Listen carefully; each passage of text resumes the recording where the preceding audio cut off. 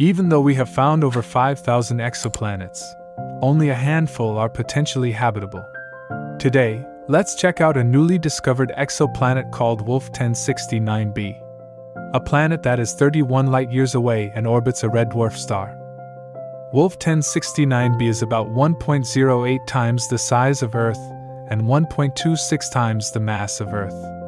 The planet makes one revolution around its star within just 15.6 days. This is an artist's depiction of the planet's surface. Due to the planet existing in the Goldilocks zone of its star, scientists propose that liquid water could exist on its surface.